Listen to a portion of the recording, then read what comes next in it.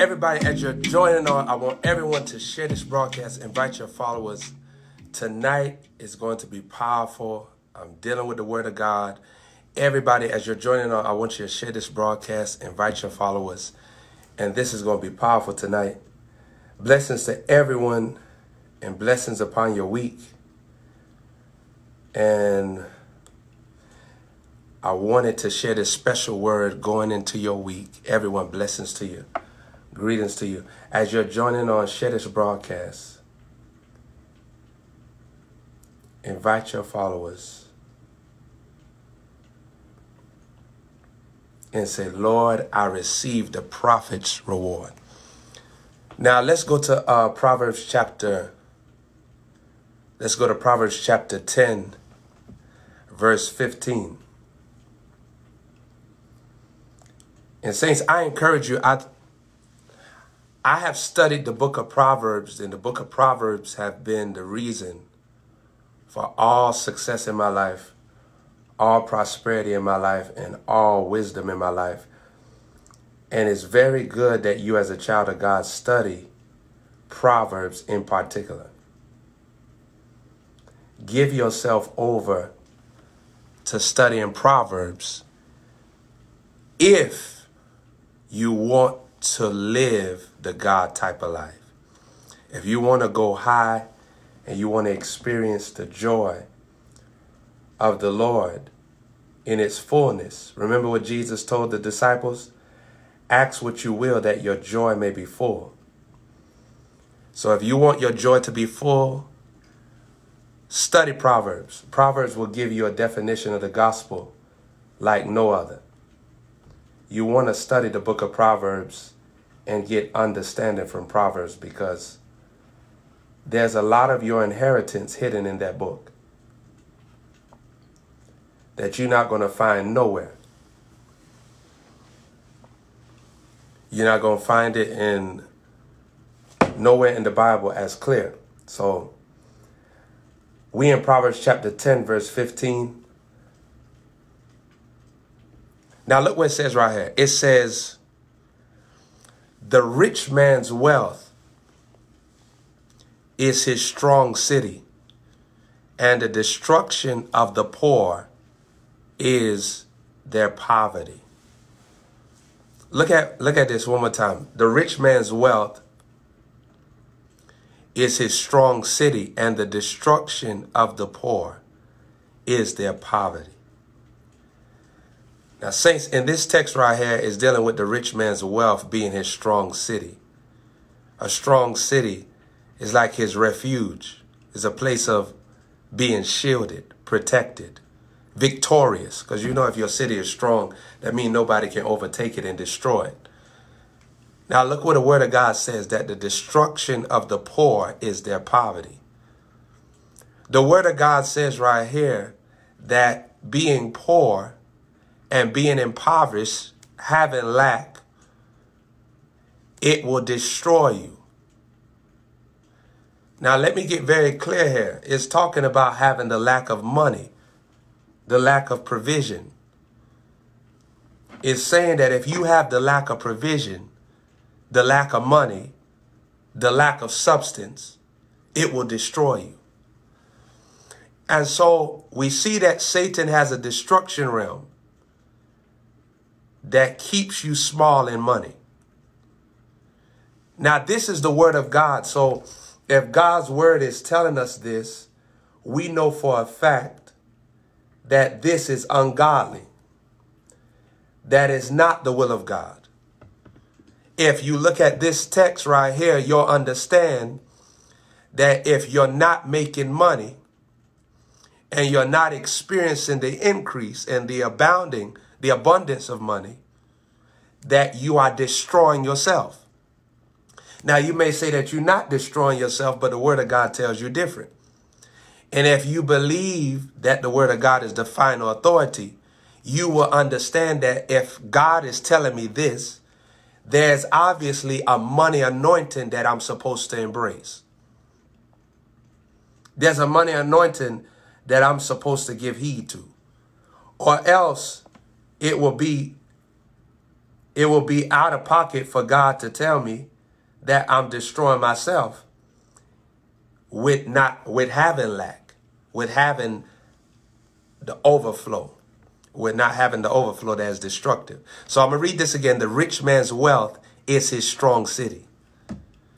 Now it talks about the rich man's wealth. The rich man's wealth means that he has abundance. He has the abundance of money, the abundance of things, the abundance of substance.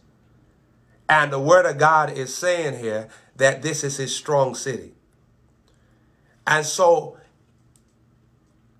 he's living high, too high for the devil, too high for demons, too high for principalities. They can't stop him. Now, the rich man's wealth is not only his strong city, it's his strong anointing. Because the power of God has given this rich man his wealth. The power of God have taken this rich man into the wealthy place. The power of God. And now, this rich man cannot be destroyed because he has an anointing on him from God. And hereby you understand why the Bible said in Ecclesiastes, I think it's chapter 7, verse 12, that money is a defense and wisdom is a defense. Now you understand why the text was saying that is a defense. And that's correct, Ecclesiastes 7:12. Because money is actually a strong city. So it's defending you from being defeated. It's defending you from being overthrown, overtaken by demons.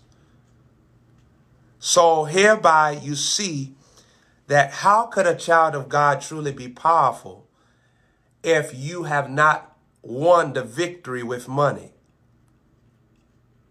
Because the word of God says that the Lord brought them out with their silver and gold.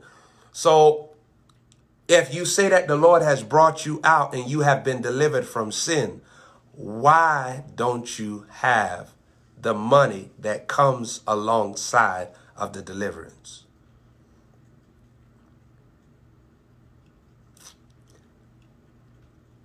Let's go to Proverbs chapter 10.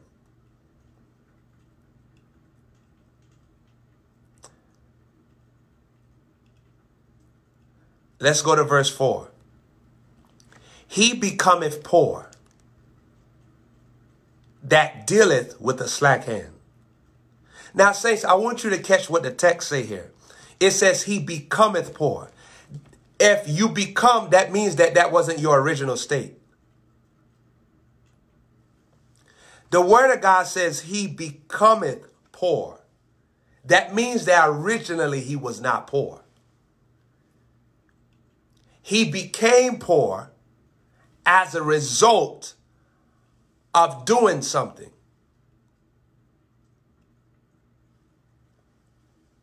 He became poor as a fruit of his decisions. Anytime you become something, that means that you originally was not it, but you did something corresponding with it, and now you have become what it is. So the word of God says he becometh poor. He becometh in lack. He becometh void of money. He becometh in the realm of lack. He becometh without substance. He becometh poor that dealeth with a slack hand. Now, what is a slack hand? A slack hand is not working. Because God worked 6 days, rested on the seventh day. And so work is a part of this equation. You have to put in the work. There's an assignment that the Father going to give to you that's going to bring money to you for sure. It's not living by faith. Let's see if God going to bring something to me. No. There's a work that God going to have you do that for sure you're going to know that you're going to get some money. And if you don't have that yet, you know that you're not really working yet, because a man is worthy of his wages. You see what I'm saying? He becometh poor. So I want you to see this. He was not already poor. He becomes poor. So he takes on this state of lacking because he's lacking to do something that's going to bring money. And when I say he, I mean male or female. I mean whatever stature you are, if you're a male or female. Now look at this here.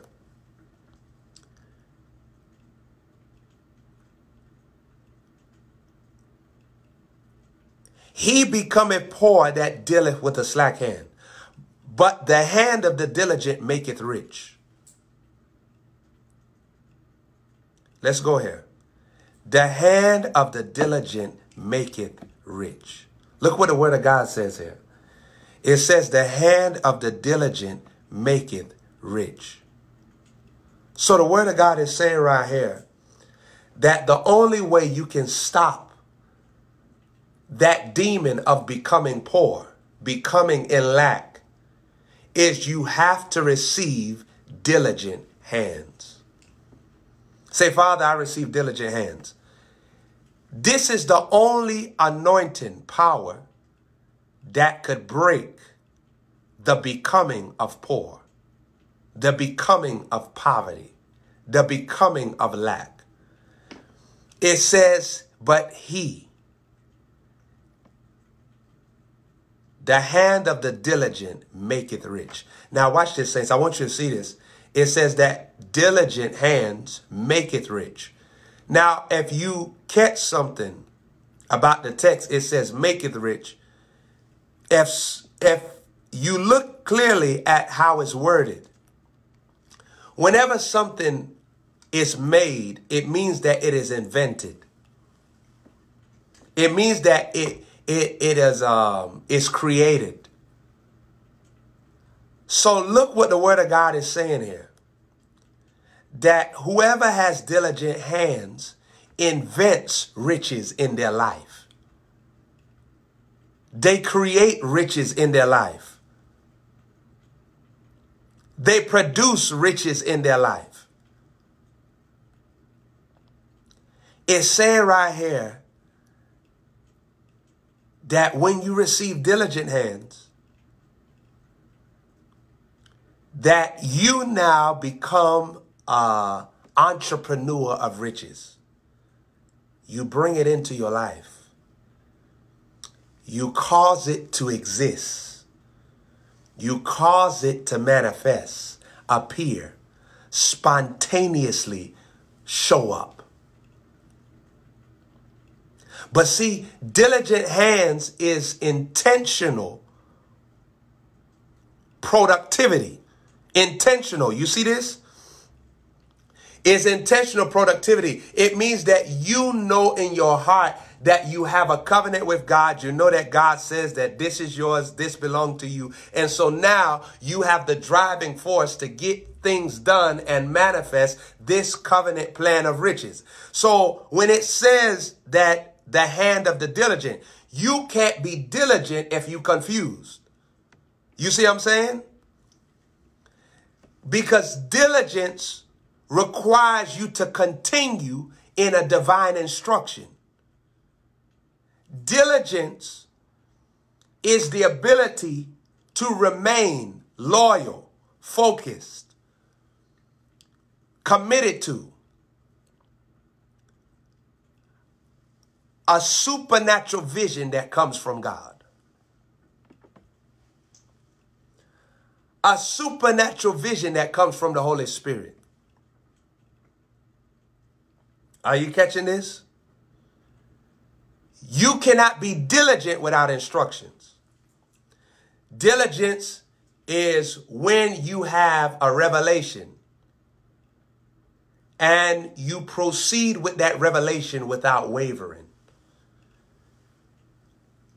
Diligence is when you've been taught something by the Lord, of the Lord, and you never divert from what was taught. Diligence is the exercising of divine knowledge. If you're taking notes, write that down. Diligence is the exercising of divine knowledge. That means that the Lord has let you know something and you refuse to get away from what you know. You refuse to leave what was imparted to you. Diligence means that you reject the option to be disloyal to your impartation. Are you catching this? Are you catching this? Diligence means that you refuse the option to be disloyal to your impartation.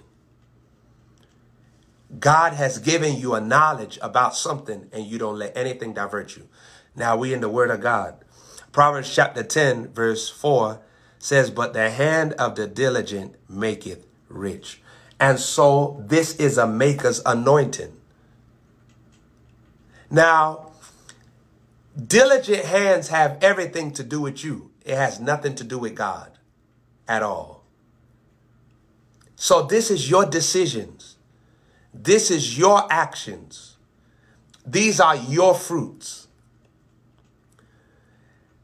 You're doing this yourself. This is not God doing this. God is not doing it for you.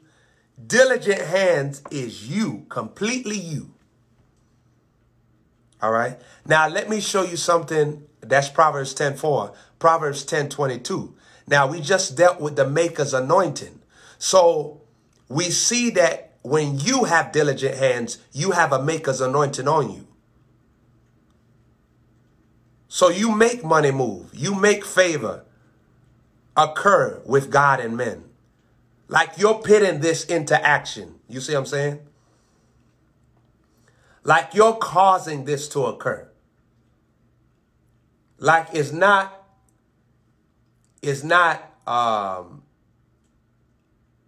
you're doing this. You see? So when we deal with diligent hands, this is all your decision making. This is all your perseverance. This is all your focus. This is all your meditation on the word. This is all your receptivity of your covenant with God. This is all you. It has nothing to do with God. God is giving you the chance to make decisions that releases miracles and releases angels alongside of your life to minister for you. Now, saints, what I want you to catch is diligent hands brings ministering spirits that minister for you concerning your inheritance. And so everything that God promised you in the word, as you have diligent hands, these angels come alongside of you. So you not only move with diligent hands, but know that there's angels assigned to the diligent hands. Glory to God. Now, I'm teaching real slow here because I want you to understand this. I don't want to go too fast and then you miss. Proverbs chapter 10, verse 4 talked about the diligent hands that maketh rich. And so there's a maker's anointing to have money that's unlimited when you have diligent hands. Now, remember what diligent hands is all about. When God reveals to you his will and you continue therein. When God shows you his promise and he gives you the prophecy and the direction to get there and you stay consistent with that path. Is when you know the good and perfect and acceptable will of God and you choose to remain faithful to it. You never get diverted, distracted, or become disobedient to what God has shown you. All right. So it is a soul covenant that you make with God. Diligence is a soul covenant that you make with God. And saints, you should write this stuff down. You should write this down. If you look at this in your notepad or your phone, wherever you write it down, it'll quicken you. Diligence is a soul covenant that you make with God. When you realize a soul covenant, that means that whenever your mind, will, and emotions want to entertain the demonic, you're going to remember, well, I made this covenant with God. So I got to be faithful to keep my mind, my will, and emotions in the presence of the Lord, in the leading of the Holy Spirit. I can't go to the left or to the right. And so it'll quicken you. It'll make you become knowledgeable of what you need to cast down. And saints, let me just tell you this. You can't have diligent hands if you have not cast down vain imaginations. You see what I'm saying? You're going to have to cast down vain imaginations. Because vain imaginations going to keep you out of producing what the Lord wants you to produce. Vain imaginations going to become a hindrance, a stumbling block. You're not going to be able to focus on what God is saying, because those vain imaginations going to create pictures in your mind that's going to make you contradict what God's saying, what God promised, and the anointing that God want to put on you. Vain imaginations going to be a higher level of credibility. That's what you got to catch about vain imaginations. That's the devil moving with false credibility, but he's convincing you. Do you know whatever picture is playing in your mind is your reality? If you believe that everybody hates you, that's going to be your reality, because all you see is hatred in your mind. And what does that produce? It makes you sad, insecure, make you feel hopeless. Because that's what you see in your mind. Vain imaginations is how Satan has kept the body of Christ and the people of God broke. Through vain imaginations. Because you never saw yourself as a millionaire. You never saw yourself as a billionaire. But the people that are becoming billionaires are in the world, and they see themselves like that. And that's why they're able to have clarity in their thoughts of how can I make this manifest? Because diligent hands maketh rich. Glory to God. Proverbs chapter 10, verse 4 says, diligent hands maketh rich. So you understand that even people in the world are operating in diligent hands. Saints, I have something in common with a lot of people, even of the world, that became rich, is that some of them slept in their office. I think Bill Gates, different ones, I think they slept in their office, or some of them slept in their car. I've done that. But see, mine wasn't from the world's point of view. I've slept in my car just so that I can sow seed, just so that I can honor God with my money. Because I realized that my life, my purpose was great. So I realized I was quickened by the Holy Spirit to make decisions that were sacrificial. See, sometimes you got to sacrifice where you are so that you can be comfortable when you go where you're going. See, nobody will ever take a hold of God-given wealth if they are unwilling to be sacrificial and uncomfortable in the present. Because that's the price you have to pay.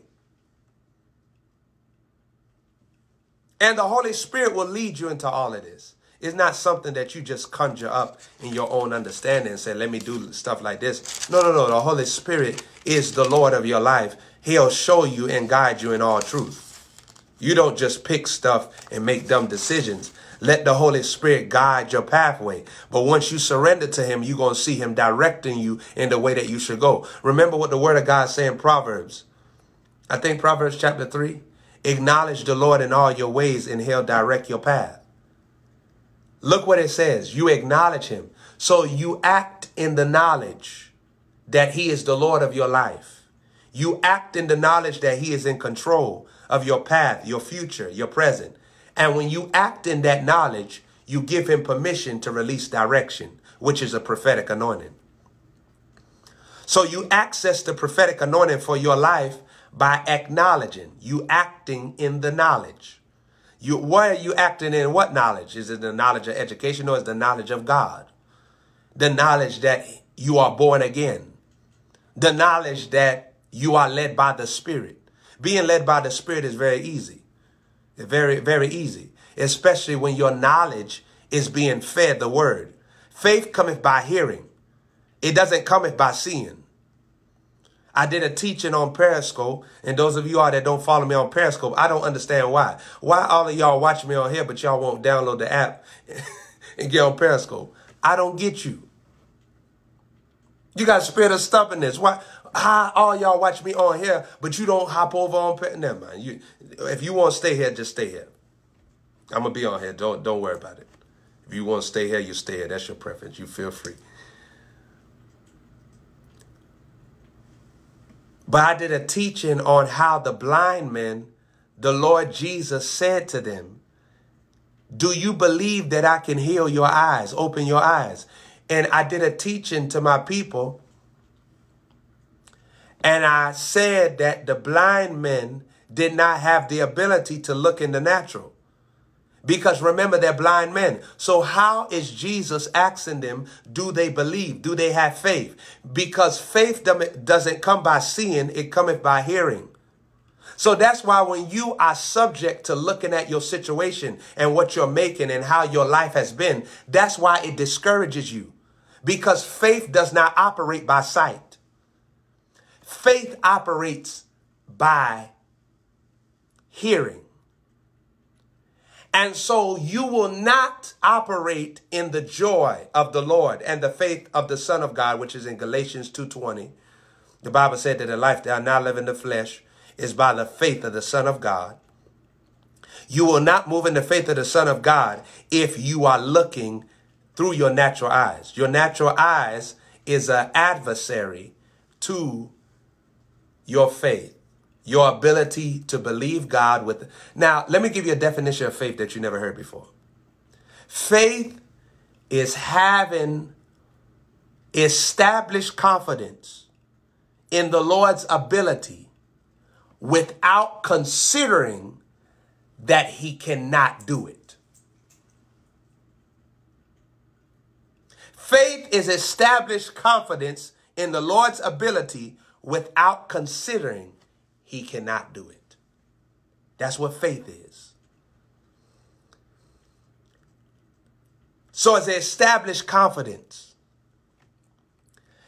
Faith is so powerful because it means that you have not even taken time in your mind to consider that it may not even be possible. When you receive the measure of faith, you're not there. Now, understand that Romans 12 talked about the measure of faith because the measure of faith is just to jumpstart you. God gave you a foundation, meaning you got faith already on the inside of you. Now, imagine the measure of faith cannot get you to your promised land. The measure of faith, it was measured. Meaning God didn't give you the totality of what your faith can produce. He just gave you a measure.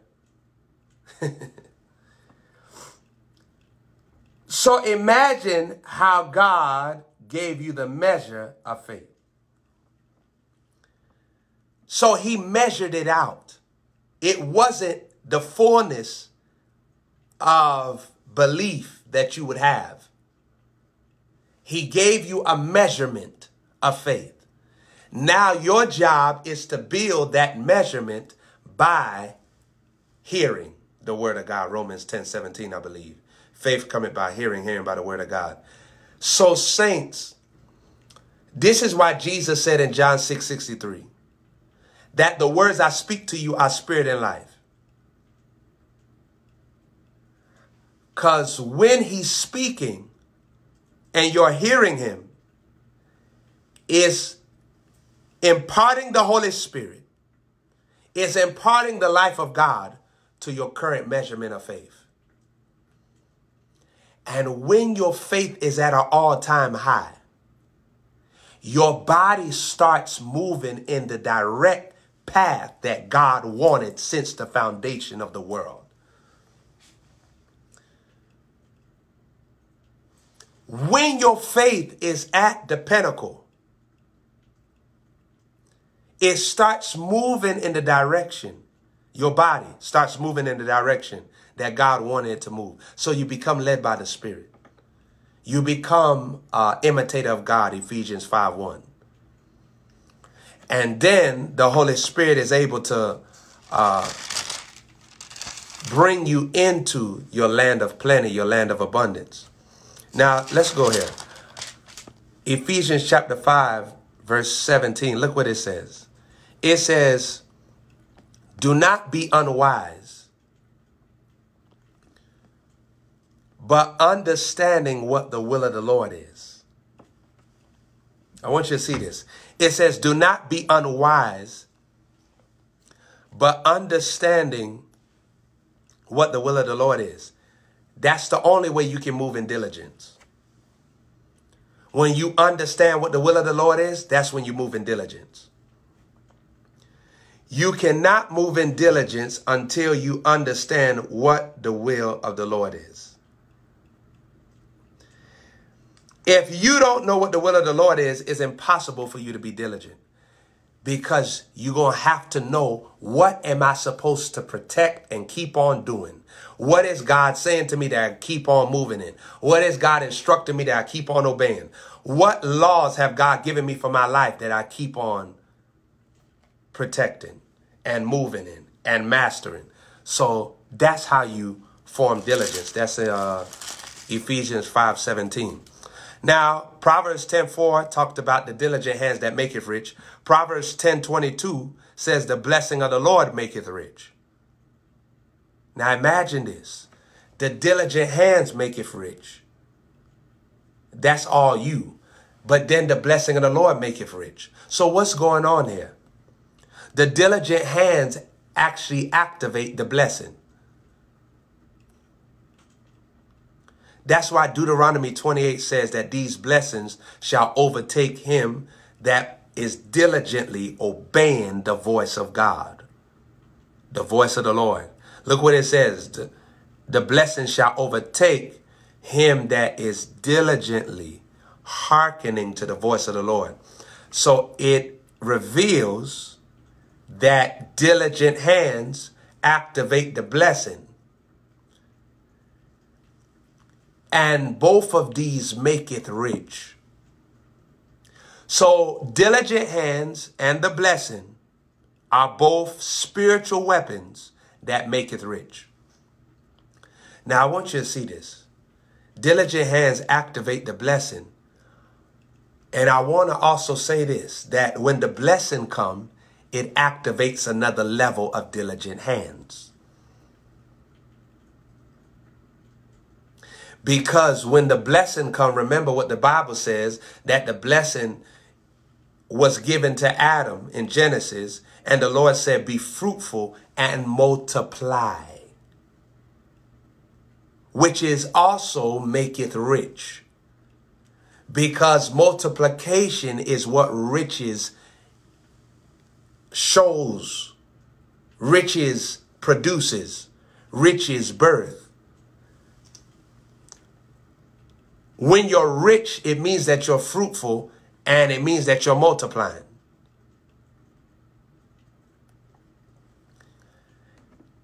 And so the mandate that God gave to Adam wasn't just for children. It was for provision as well. Now, we know that God was dealing with provision as well, because he put Adam in the garden and told him, you can have all these trees. Enjoy them. But the tree of the knowledge of good and evil, don't eat from that. So God let Adam know, you can experience the enjoyment of life. Enjoy yourself. Enjoy all these trees. Now, saints, some of you all never got the revelation of what these trees represented. These trees had assignments. There was a tree of health. So every time Adam ate from that tree, his body became energized. It's powerful. This is fresh revelation that I'm teaching you on here. When he ate from that tree, he felt energy. He felt energetic. He felt free from any sickness. He didn't feel sick. He didn't have a cold. He didn't have a flu. He didn't have no diseases. He had access to experiencing health in his body. There was a tree of wisdom. So every time he ate from that tree of wisdom, he experienced decision-making abilities that was downloaded to him from God. There was trees of prophecy. When he ate from this tree, he got directions. He knew which direction God wanted him to take, and he was able to also know the direction that these animals that were around him were supposed to take. He knew their direction because he had authority over the fish of the sea, the birds of the air. So that means that he knew the way of the eagle, all those different things. Think about that. So when he ate from the tree of wisdom, he ate from the tree of prophecy. He was carrying supernatural direction. He had the tree of love. When he ate from the tree of love, he experienced unselfishness. The ability to pick God first and listen to God about his woman, his wife. Listen to God about the animals. Because love makes you attentive to other people's safety. You see what I'm saying? Love makes you attentive to other people's enjoyment. When you walk in love, you start contemplating how can someone else experience pleasure, peace, and protection through me. When he ate from the tree of joy, he felt strength. So Adam had experience to all these trees. And there was a tree of money. There was a tree for prosperity. There was a tree for wealth. When he ate from that tree, imagine how the Bible said in Genesis 2:11, 2:10, 2:11, it talked about Havilah, the place where the gold was fine. There was a Havilah anointing that he was moving in, a Havilah power of God. And he was able to tap into all of this when he ate from the tree of money. He had access to all these things. See, you got to catch this. God created things for you to enjoy these things. God created things to make you happy. That's why he created things. When you surrender your life to God, God want to give you things to show you levels of joy that you can step into. You ever had somebody give you a gift that you wanted? And man, look at how the joy you feel. Because God uses things to make you happy. That's why I said, seek ye first the kingdom of God, Matthew 6:33, and all other things will be added unto you. Why is the Lord talking about things? Because he knows that things were created by him to make you happy. Even the Lord himself created things so that he can be happy. He created things to make him feel good. Think about this. And you've been made in the image and likeness of God. So God created things to make you feel good. That's what he did. He did the same thing. He put that same mindset in you.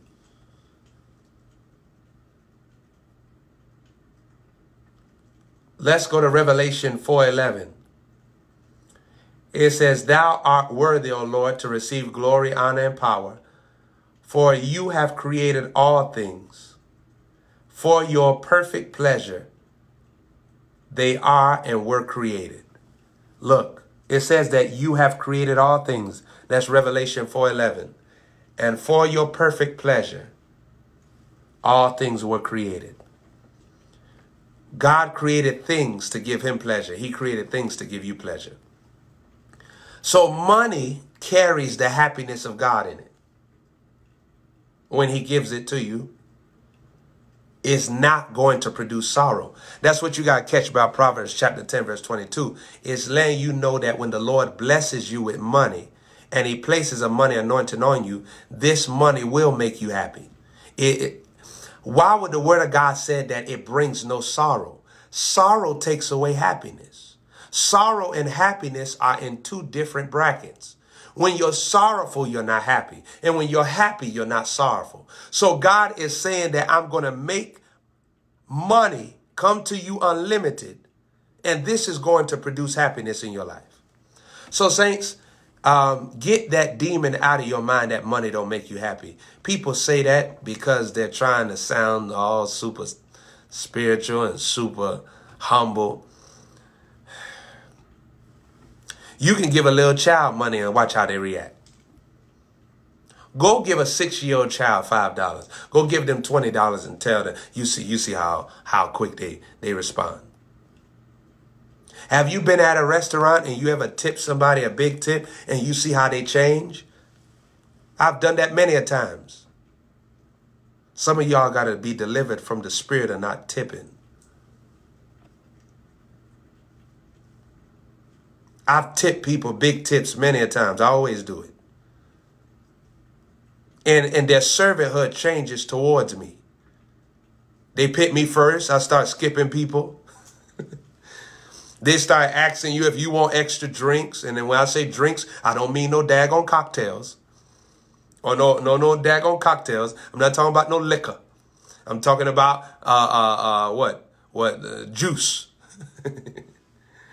Nothing that gets you intoxicated. Huh? And so imagine. And let me just tell you this. God will bless you if you tip people. You need to know this. When you eat at a restaurant, if it's in your power, leave something behind for the person that served you. And the Lord will bless you and he will honor you. And that money will come back to you. I promise you that. There's something that happens when you reward people for their servanthood towards you. God looks at that and he blesses the work of your hands just because of that.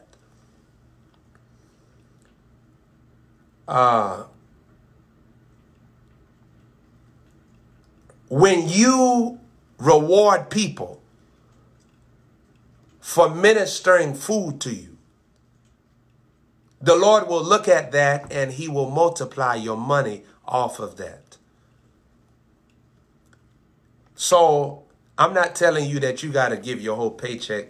I'm not telling you that. I'm telling you that leave something behind. You know your financial level. Leave something behind. It could be $5. Holy Spirit will help you. But leave something behind. If you ever go to a restaurant and you say, I ain't got nothing to tip. Well, let's begin. All right.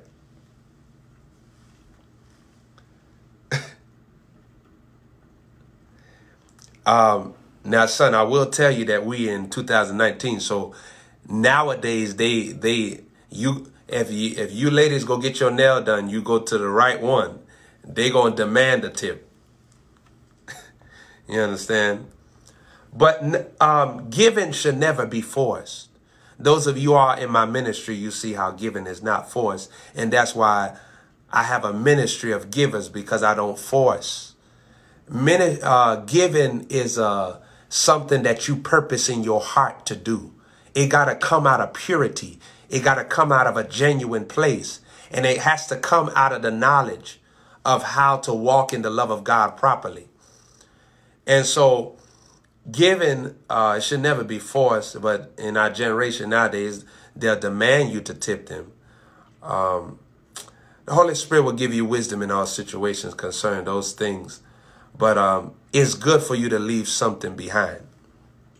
Now, I will be honest with you. I've been places where service was bad and the Lord told me to walk out, and I didn't eat none of the food. I didn't do nothing. I just walked out because the vibe, the spirit that was within the people was not right. And I want to also tell you that as a prophet, you're going to know when you step into an area what type of spirit dominates that area, especially if the Holy Ghost has taken you over. I had took all my band out to an area one time after we finished practicing or recording or whatever, and we was at the restaurant. All of us was there together, and the people there really had a lack of excellence. We waited there for over some time, and the Holy Spirit said, "Son, let's rise up and go."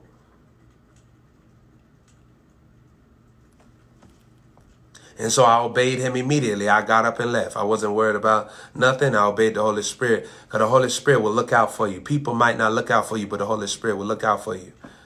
And so this whole life is about being led by the Spirit. See, I can tell you right now, hey, don't give somebody a tip. I can tell you, give somebody a tip. But see, at the spur of the moment, the Holy Spirit may have a different instruction for you concerning that matter. And that's the power of being led by the Spirit. And that's the adventure and the fun of being led by the Spirit.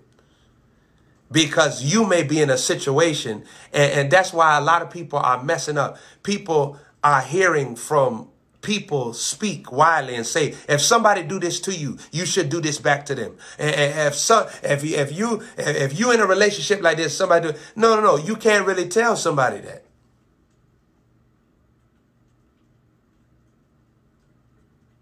What if a woman is in a relationship or a man is in a relationship and something is going on that's awkward and the Holy Ghost is telling them to stay there?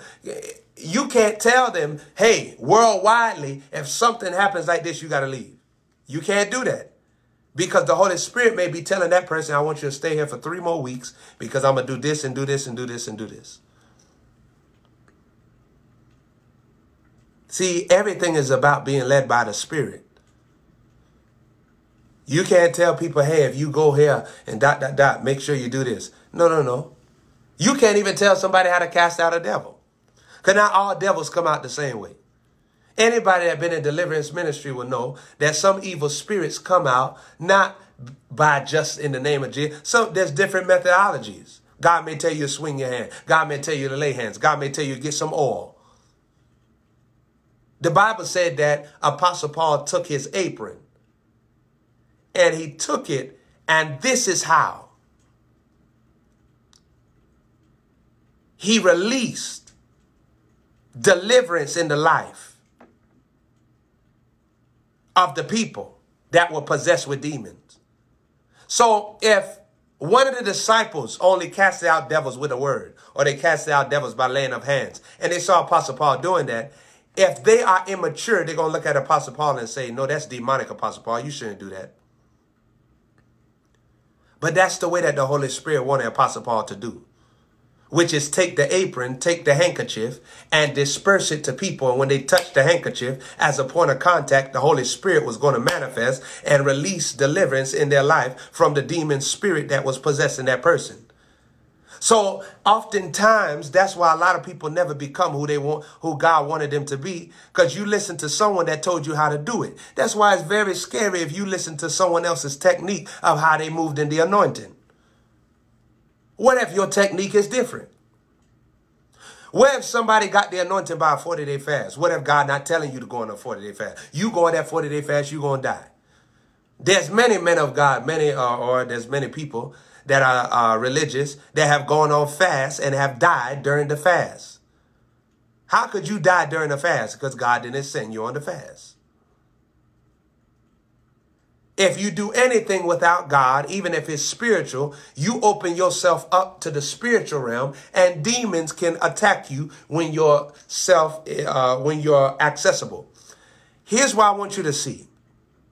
When you do anything like fasting, you're opened up in the spirit realm. There are some people that go on a fast and come out of that fast more addicted to sin than when they started that fast.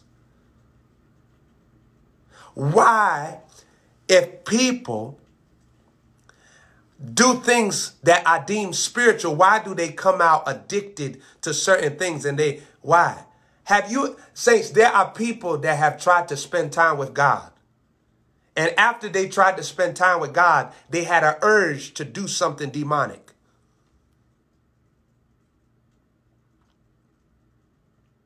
There are people that tried to spend time with the Lord, and while they was trying to spend time with the Lord, after they did that moment, they went go do various sins that they were set free from. Why does that happen? Because you open yourself up in the spirit realm. And if you're not fully committed, that's why Apostle Paul was saying you got to be fully persuaded. If you're not all the way in, you are going to get bored, and you out of boredom will be linked to old habits that you used to do. And you're going to, because you didn't feel the pleasure from the presence of God, you're going to look for pleasure from the demonic. That's exactly what happens. What takes place when you don't feel pleasure from the presence of God? Demons come talk to you because you opened up in the spirit realm. And they'll say, come on, let's go do something that's going to bring us instant pleasure.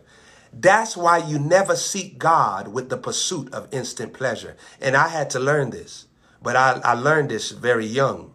Because I remember when I was young, I would see people moving the anointing. So I even thought, okay, I'm going to move in the anointing immediately. And the Lord had to teach me.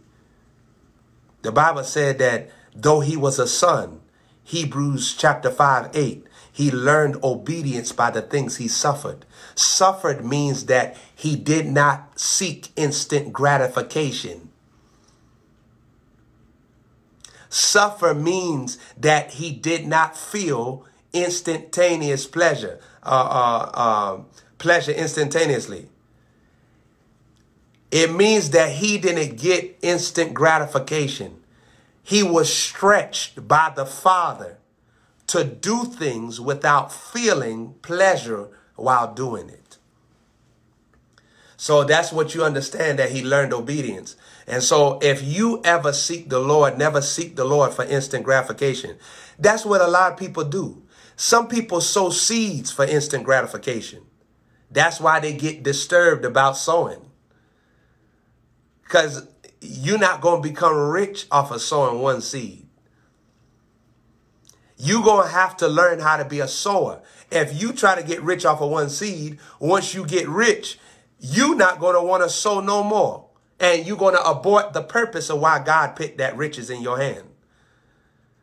Because God not putting riches in your hand for you to sow one seed. He putting riches in your hand for you to be a sower and distribute that money where it's supposed to go.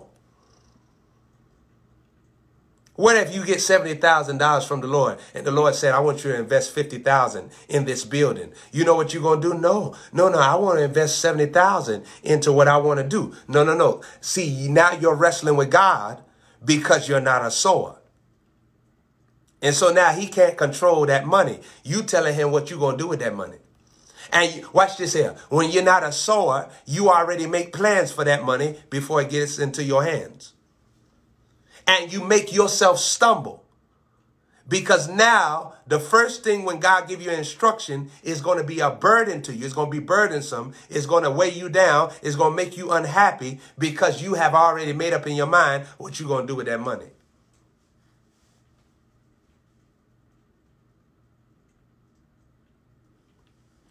But when you're a sower, it's easy for you to listen to the Father. And even before you get that money, you realize that the Lord may tell me to do something with it. So let me not put my life into this. That's why the Bible said that the love of money is the root of all evil. Because when you love money, that means that you become intimate with money. When you love money, that means that you become in a soul tie with money. That means that your mind, will, and emotions become one with money. And that means that now money has a part in your life. It can tell you what to do. It can influence your decisions. And you will shut off the Holy Spirit just to get that money, or just to keep that money protected in your bank account. Saints, do you see why sowing was created by the Father? Because the Father wanted to get you free from being in love with money. He wanted you to know that it is your servant, not your master. It is a slave, not a God. So it was never supposed to determine your mood. It was never supposed to determine your mind. And it was never supposed to determine your movements. Can some of y'all write that down? You should write that down in your notes or watch the replay. Money was never supposed to determine your mood. It was never supposed to determine your mind. And it was never supposed to determine your movements. Money was never supposed to decide your atmosphere, your reaction to God.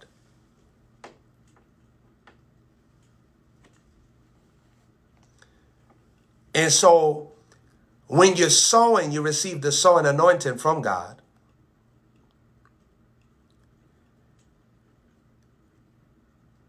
It is a separation and a deliverance from letting money dominate you.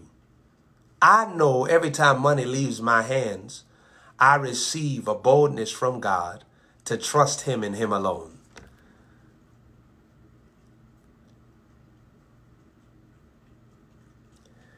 I know from experience that every time I sow, my faith begins to reach for higher measures, higher mantles, higher encounters with God.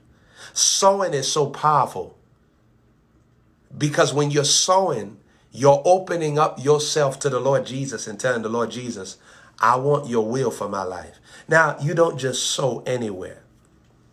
The Holy Spirit, he has the strategy for your sowing.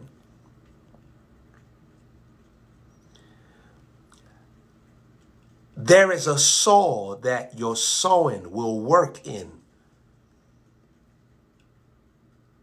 The Father taught me that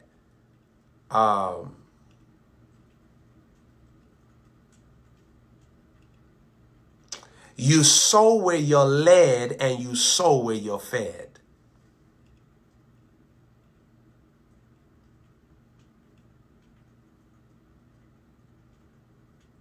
He gave me that statement because in ministry, I've had people ask, where do you sow? You sow where you're fed, you sow where you're led.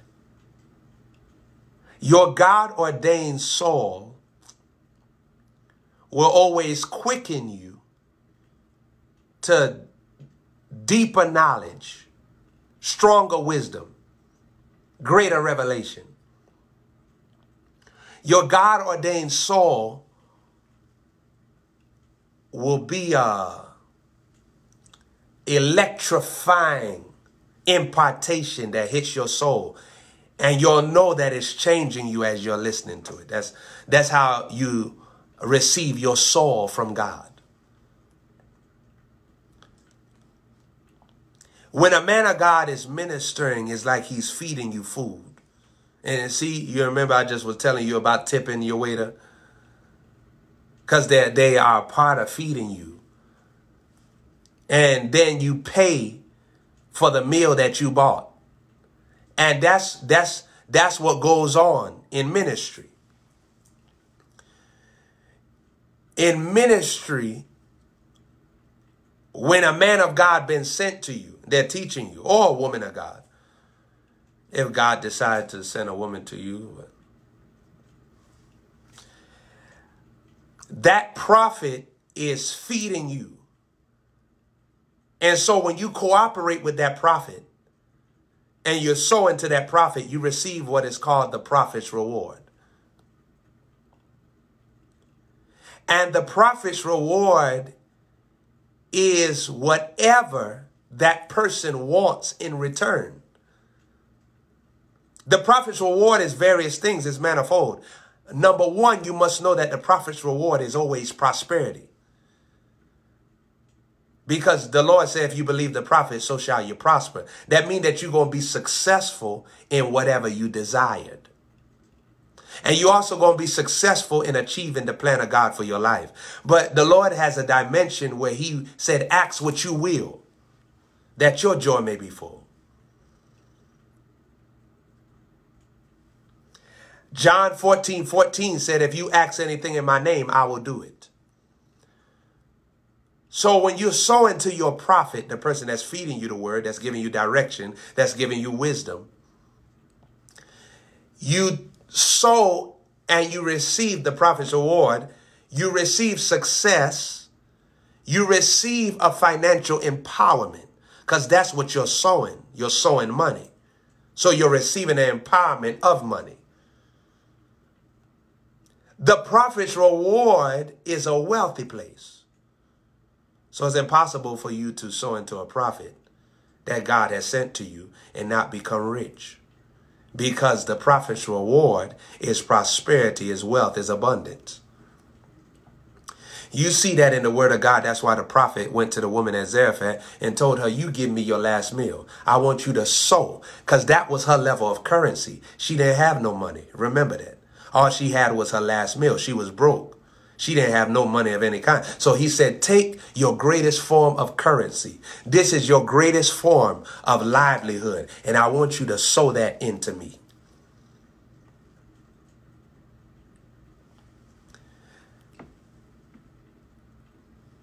A prophet is rich soil. When God sent a prophet to you, they carry in the power of the Holy Spirit to make you a financial magnet, a money magnet, a wealth magnet, a money mover.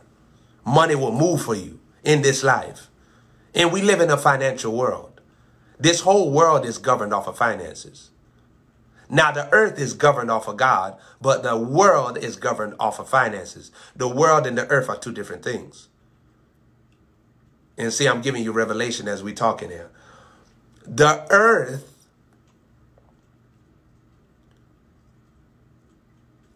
is what God created. But the world is a system that was produced as a result of sin. And this system has robbed God's money. And there have been many people that have come into covenant with this system and have made money off of this system called the world. But see, the Bible said that the earth, all creation is crying out for the manifestation of the sons of God. When the sons of God manifest, the sons of God are led by the Spirit, and the Spirit of God leads you into sowing. It leads you into the law that governs money. It leads you into the law that governs provision, which is seed time and harvest. So watch what the Lord said. He didn't say as long as the world remains. He said as long as the earth remains in Genesis chapter 8, I believe. Genesis chapter 8, I believe. 8, 21, 22, I believe. It's somewhere around there. As long as the earth remains, not the world. As long as the earth remains, there'll be seed time and there'll be harvest. Now, saints, I want to shock some of y'all. The Lord said, as long as the earth remains. Now, some of you all may think, well, after we die, there's going to be no more seed time and harvest. Remember what the word of God says in Revelation, that there shall be a new heaven and a new earth.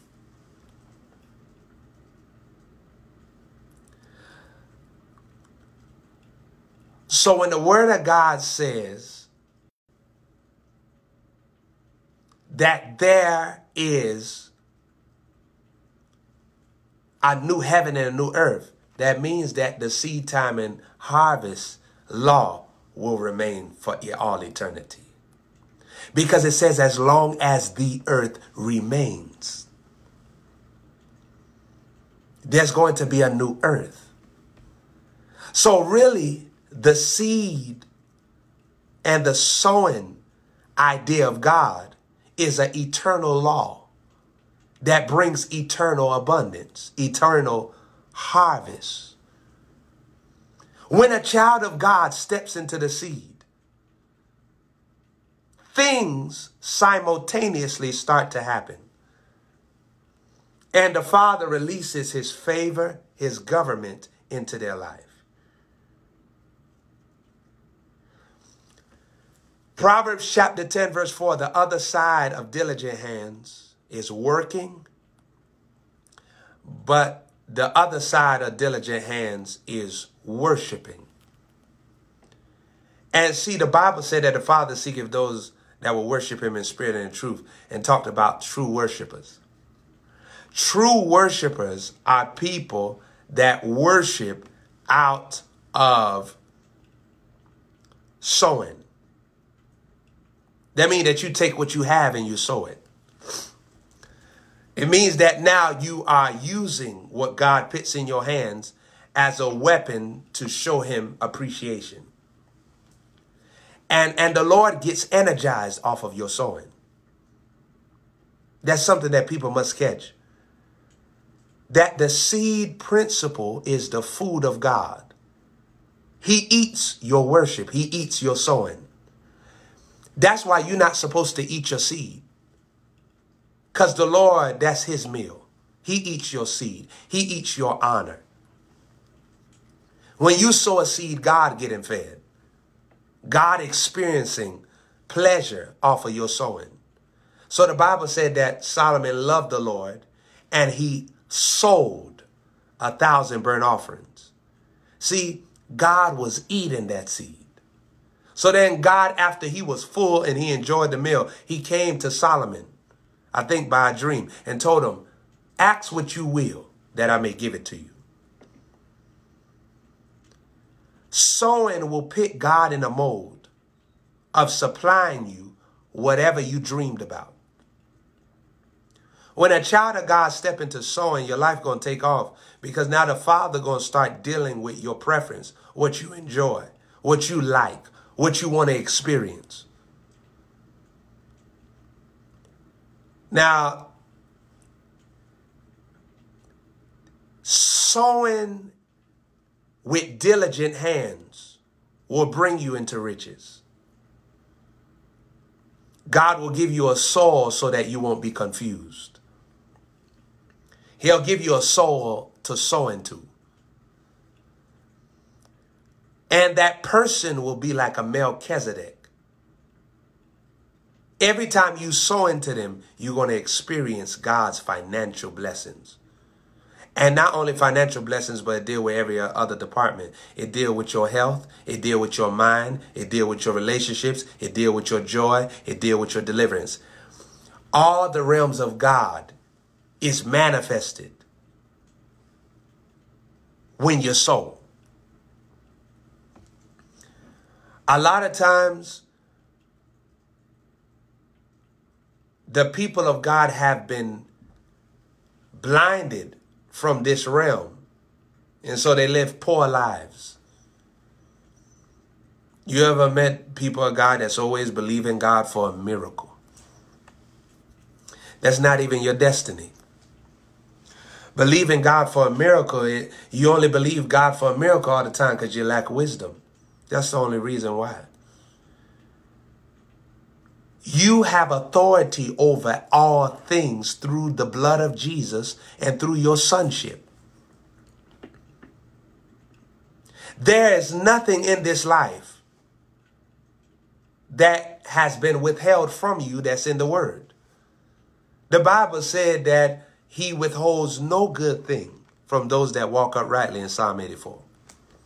There's nothing in the word that he withheld from you. Everything belongs to you. Everything belongs to you. Your sowing account will reveal to you whether or not you're on fire for God. You'll know if you're on fire for God. There's people that never sow nothing and then they say, I love God. You don't love God. It's impossible for you to love and not be a cheerful giver. And it's impossible for you to love God and not see where God is using someone for your behalf and not be moved to giving to them. It's impossible. So God created the seed principle also to let you know where you stand as a child of God, to let you know where your heart is, because nobody that's in love with God will lack in sowing. When you love God, it'll make you work. It'll make you get a job. It'll make you sow seeds. It'll make you be diligent with your working hands, your sowing hands, because that's how you love God. Now, also, I want to remind you that I had to learn this as well. I learned this rather early. I remember being at the age of being a teenager and the Father starting to branch me out into the kingdom mindset. Because a lot of people don't have a kingdom mindset. They have a religious mindset, a traditional mindset. I prayed to receive Jesus. Jesus is all I need. And then they live their whole life not having no money. And then they live their life never being rich. Well, how much of Jesus you could have released to people if you was rich? You got the love of God in your heart. You know how many people you could have blessed. You could have bought somebody a car. You could have bought somebody a house. Mind you, I have done all those things. Imagine how much, if you love Jesus so much, imagine how much you could have showed the love of Jesus to people. And so sowing is so important that you walk in this kingdom mystery, because you got money that you're supposed to take a hold of for kingdom purposes. If you have a mindset that I just need enough for me and that's all I need. I'm a humble person. I don't need all that other stuff. I just need enough for me and I'm good. I serve my God. I'm not worried about all that stuff. I'm just concerned about souls. I love God. That's all I want. Yeah, you sound like a dummy. You sound like a fool. If you love God so much and you love souls so much, why wouldn't you let God make you rich for you to be a blessing to those souls that you say that you love? How special thou art. You sound like a fool. You know, the gospel is not about money or none of that stuff. It's just about souls. Yeah. You sound like a fool. How about when you win those souls, you're able to take them out to a restaurant and feed them? How about when you win those souls, you're able to buy them a car and say, hey, you know, Jesus loves you, but watch this here. Watch what I'm about to do. I'm about to buy you a mink coat because it's cold outside. I want you to be clothed. I know that you're hungry. I just want you to the Lord. Let me go take you out and get you a meal. What you like to eat? But see, but people like that can't do that. Because they broke. And they love Jesus so much. That's all they, right. I don't believe nobody loved Jesus so much if you ain't got no money. Because if you love Jesus so much, it's going to be impossible for you not to have no money, because you're going to want money. Because you're going to want to show people how much you love Jesus and how much Jesus loves them. Children of God, wealth is in your DNA. It's impossible for you to love God without wealth. It's impossible. I'm going to say it again. It's impossible for you to love God perfectly without wealth. Because wealth is going to put in your power to show people the magnitude, the height, the depth, the greatness of your God. That's what wealth does. You properly represent God. Remember, you his child. Saints, I got 2 daughters in the earth. I only got 2 children. I have 2 daughters that came from my loins, that came from me. I created them. 2 daughters, and we give glory to the Father in heaven. I have 2 daughters that came from me. And I want both of my daughters to enjoy life. I never let my daughters starve. I never let my daughters be naked. And I don't want to just feed them. I want them to eat the finest foods. I don't just want to dress them. I want them to wear the finest clothes. So I take them shopping.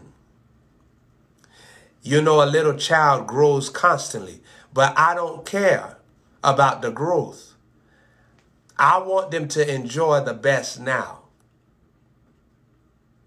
Now, see, our generation are so foolish that we call it spoiling the child. When really all you doing is just tapping into the Father's mindset of how he want to treat all his children. The Lord, sometimes you looking at stuff, and the Lord saying, no, I want to give that to you.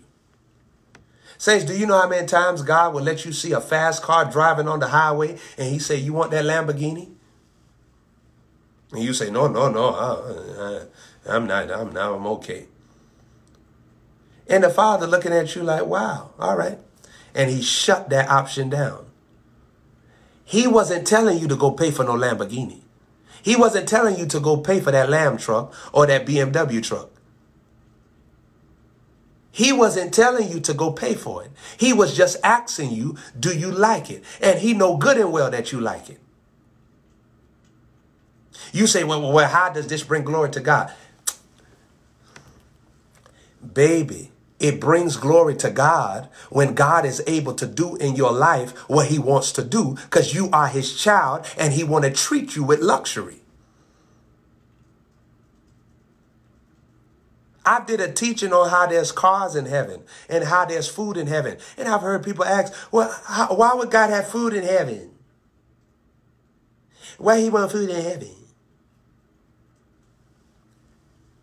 Why he want cars in heaven?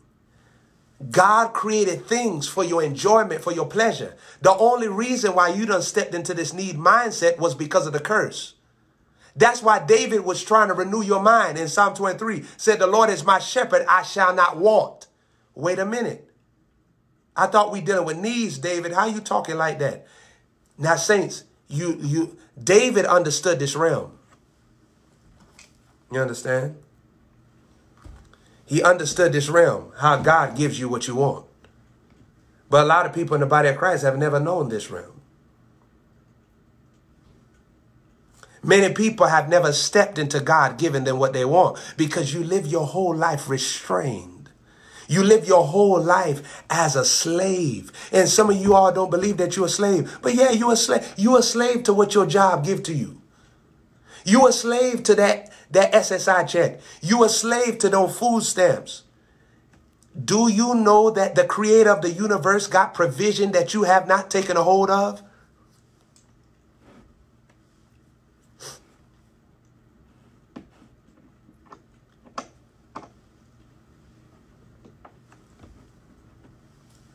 The Lord, when he said he going to give you abundant life, that don't got nothing to do with what you need. That means he going to exceed your need. He going to give you surplus for you to enjoy yourself. Now, saints, I'm going to tell you like this. The more God gives to me, the more money God gives to me, the more clothes God gives to me, the more I work for him. So your heart got to be right.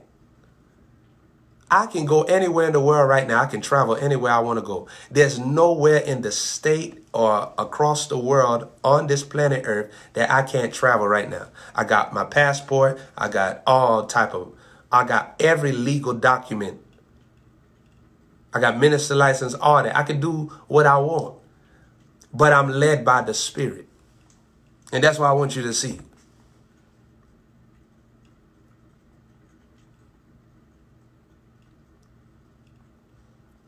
So your heart got to be right.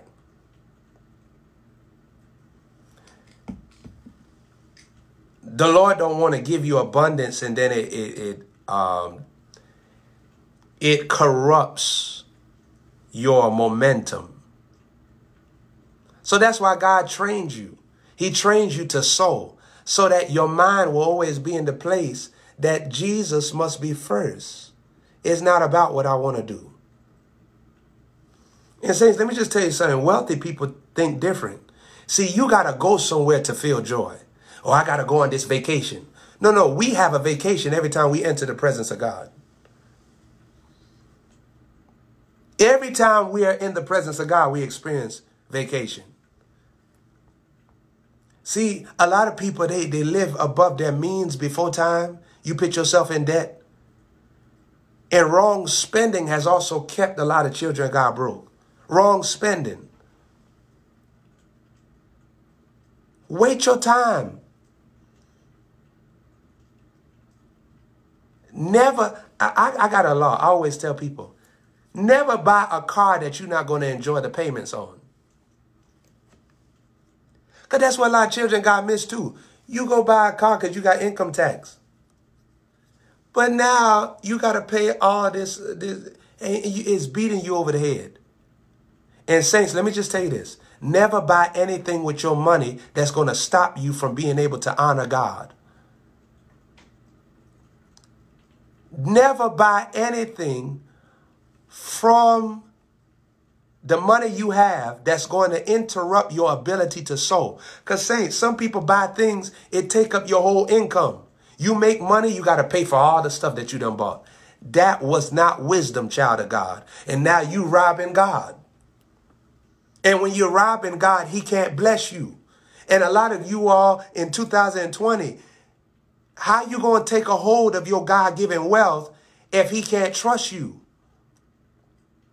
How the Lord going to put riches in your hands if he can't trust you? Because the little that you got right now, you already proven to him that you're not going to be a good steward.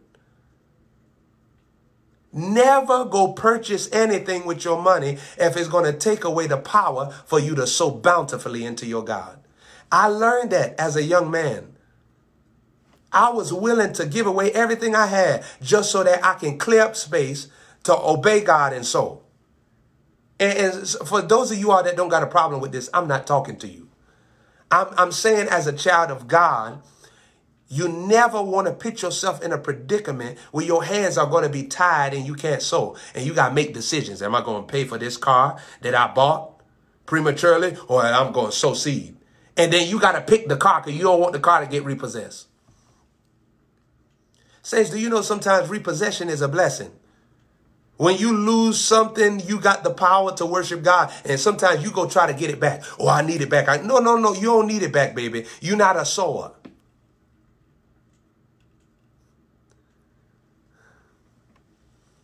Nah, you don't need it back. You'll get it back when you learn how to pick the Lord first with your money. He'll give it to you as a harvest. But it's not a harvest right now. That's why it's bringing you sorrow. Saints, when you look at stuff in your life and that bill, that thing is bringing you sorrow, it's because it's not a harvest. That's why it's so burdensome to you. When God gives you a harvest, you're going to have the power to take care of that thing, and you're going to have power to still sow into your God bountifully.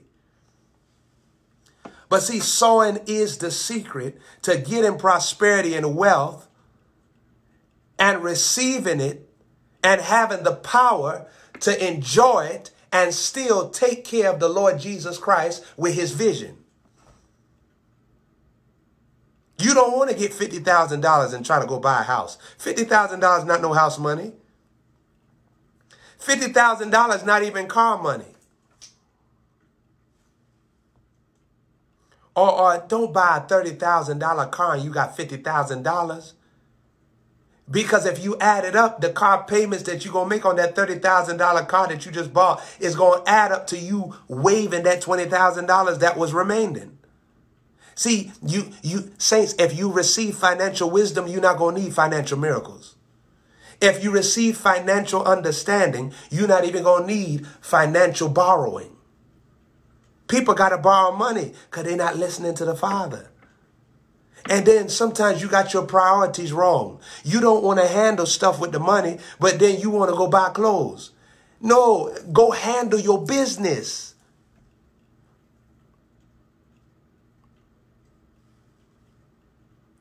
Wrong spending is a spirit that has attacked the body of Christ. You spend money wrong. And you don't handle the priorities at hand. Your lights done got cut off because you ain't go buy the Louis Vuitton boots. No, go pay for your light bill, baby. Go pay for your light bill. Stop being so compulsive with what you see. There's a time coming when you're going to enjoy yourself. Now you can't tell me nothing because I got so much Louis Vuitton stuff. I got so much Gucci stuff. It'll drive you crazy. But saints, I didn't get no Gucci stuff when I was sowing. And if you would have told me to go to the Gucci store, go to the Louis Vuitton store, you wasn't going to see me there. Because I knew that God had me training me, and it was all about him. And I like wearing brand name clothes now. But there was a time where I didn't wear brand name clothes for years. There was a time where I didn't put on no jewelry for years. Some of y'all see me wear jewelry. I had gave away my jewelry. I didn't wear jewelry for over 4 years of my life. I didn't wear necklace, earring. I didn't wear bracelet. I didn't wear rings on my finger for a whole 4+ years. I didn't wear no type of jewelry of any kind. You didn't see one piece of jewelry on me 365 days, 4 times. I didn't wear nothing. So now when God gives you jewelry, it's a harvest because that's what you gave up to him. And whatever you give to the Lord, it multiplies. Every child of God must learn how to sow because you was created to be wealthy. You have too much of the power to get wealth given to you in the word of God for you to refuse this lifestyle. If you want to live a biblical life, you can't live a biblical life without receiving wealth. And then, saints, the Bible said in Galatians that the blessing of Abraham has come upon you and you are sons of Abraham. It's impossible for you to be a son of Abraham and not receive the riches anointing. Because Abraham was very rich. So if he is your father, how come you refuse what your father lived in? Now, we know that being rich and wealthy and having plenty of money is not against God's will, because that would be an oxymoron for God to put plenty of money in Abraham's hand and then put a whole blessing after him and then didn't want you to have no money. There'd be an oxymoron. But wrong spending has stopped the body of Christ. Wrong spending. You buy things before time. You spend beyond your means. And then you put yourself in a deficit because now your finances is not at the place it's supposed to be. And that's how you destroy your financial future. It's very dangerous. You have to listen to the Lord with the money that he puts in your hands. And after you receive a job, understand that your job is not the way that God is going to take care of you. Your job is for you to take care of God. He has an invisible account, an invisible system and government that has riches and wealth in it that he going to supply to you. And let me deal with this. You must know the angel that deals with all of God's money affairs. And his name is the Minister of Finances. When a child of God is sowing into their God-ordained soil, their man, their woman of God that God has sent to unlock them, teach them the word, impart to them, take them to new levels, glory to glory in the spirit. When they are sowing into their God-ordained soil, the Minister of Finances will minister for your life. What did the word of God say? Are there not ministering spirits sent forth to minister to those that are the heirs of salvation? The Minister of Finance is going to come on the scene. And the Minister of Finance is going to start ministering to you supernatural money. That's why you hear me talk about supernatural money. This is a real realm. I've experienced it. I've had supernatural money come to me various times, especially in the days where I was sowing. I remember one time, I recall one day, I had sowed some seed. And I was in the land of Texas at the time. And I remember the Holy Spirit gave me an instruction to go to a place that evening. And I looked at my gas in my car and I said, how can I get to that place and get back to my place without my car breaking down? Because I realized I didn't have enough gas and I had already sold some money.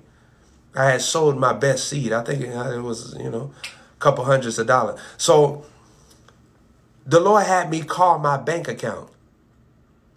When I called my bank account, there was hundreds of dollars that appeared in my bank account. Now, mind you, previously, my bank account had a deficit.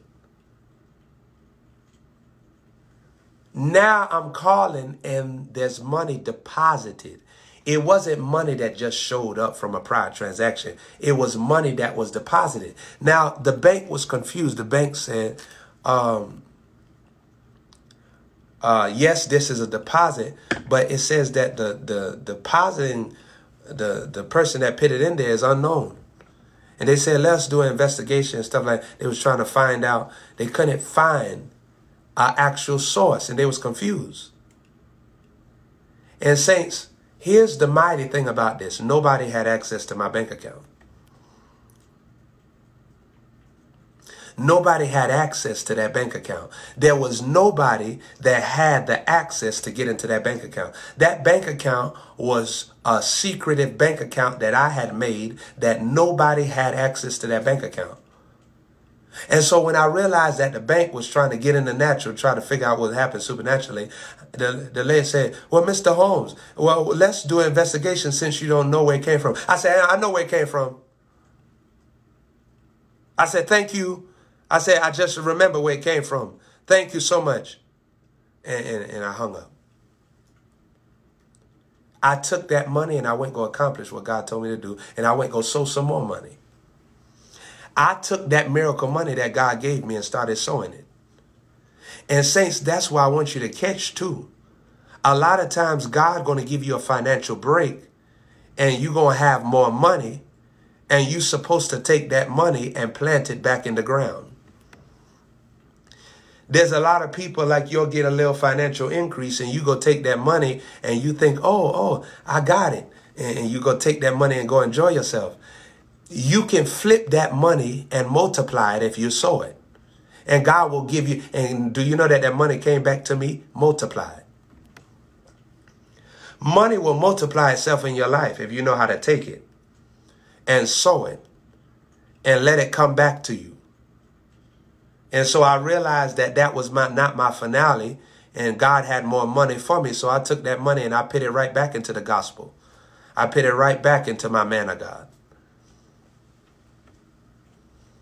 It's very powerful. Once you become a steward of money, the Lord will not let any money lack in your life. He'll keep taking you into the glories of riches and wealth. And that's what he really wants to do. Let's go to Proverbs chapter 8. Let's go here, verse 17. Proverbs 8:17 says this. And I love them that love me, and those that seek me early shall find me. Now, mind you, this is the angel wisdom talking. And she is a female angel, the angel of wisdom. Those of you all that follow me closely, if you have heard of my teachings, you will know about this wisdom angel. Look what the word of God says here. I love them that love me, and those that seek me early shall find me. So saints, what does it mean to seek wisdom early? That means seek wisdom when you don't even feel like anything bad is happening. Seek the wisdom of God when you feel like everything is going well in your life. See, saints, I don't call upon God for wisdom because I'm confused. I call upon God for wisdom because I want to stay in the flow of never being confused. You see? I've learned how to move in wisdom, not off of, hey, I don't know what to do. Even when I know what to do, I still pray for wisdom. And children of God, that's what you got to learn to do in your personal life, is that you got to learn how to cry out for wisdom when it looks like everything is peaceful in your life. Seeking God early is not just waking up at 5 a.m.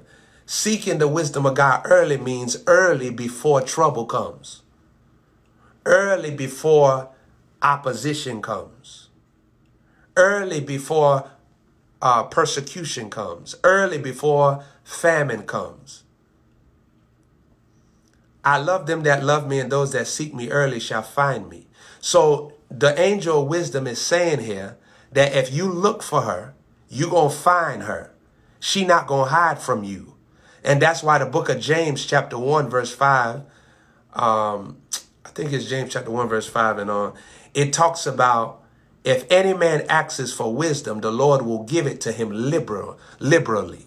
You know what that means? Freely. There's no requirement. You can be black, white, fat, skinny. You can be sick, healed. You can be rich, poor. You can be in the city. You can be in the field. You can be working. You can be a slave. It don't matter where you are. He's going to give you wisdom. And that wisdom is going to bring you out of that situation and bring you into the joy of the Lord, which means that you're going to have what you wanted to have. And you're going to have what he wanted you to have. Look at verse 18. After she says, seek me and you will find me, she says this, riches and honor are with me. Now, saints, this is powerful. Look what she says here.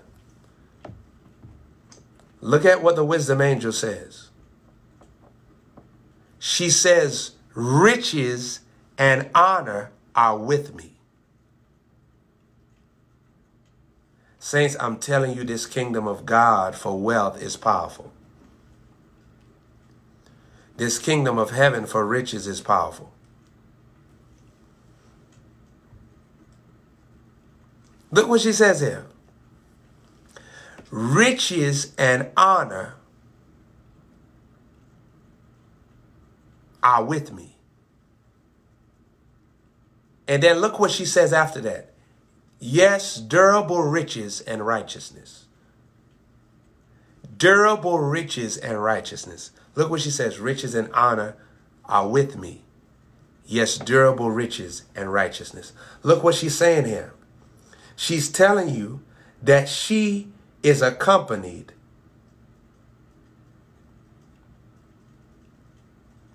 with riches and honor. You know what honor means? It's a word that represents investment. So it means that the investment power of God, meaning God taking the time to pour out his blessing on you. That means God taking the time to pour out his wealth, his provisions on you. So she's saying that I have the power for investment. And I have the power to get people on the earth to invest in you. Remember what the Lord Jesus said. He said, give and it shall be given unto you. Luke chapter 6:38. Good measure, pressed down, shaken together, running over, shall men, that's honor. Shall men give into your bosom, that's honor. So she has the power to activate investors in this life. But look what it says here.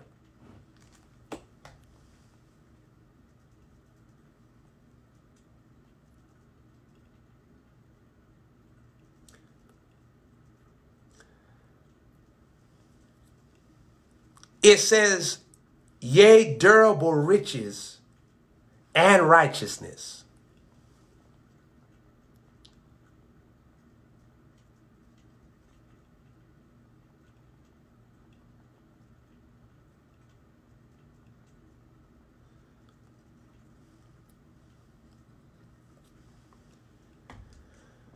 Look at what she is saying here. Not only does she has plenty of money,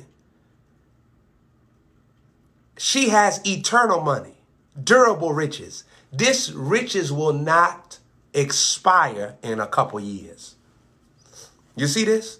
It will not expire over time. What she telling you that she has the ability to flow finances in your life constantly. Now, saints, mind you, this is in your Bible. So you can't say, hey, this is a false doctrine. This is in the Word of God. You can't say, hey, this is just a made up ideology. This is what's in your covenant.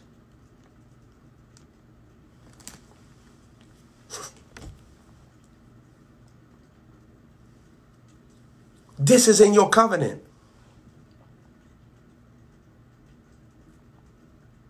This is what God has given to you to possess. And that's why you got to become focused. Don't let people distract you. Become intentional about your life and become intentional about this word. Remember James talk about being a doer of the word? Well, I'm showing you what's in the word that you're supposed to do.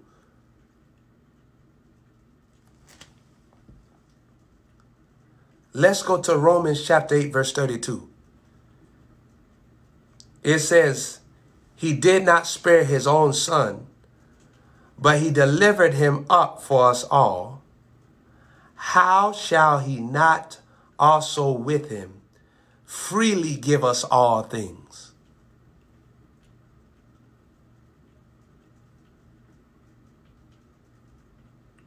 Look at what the text is telling us here.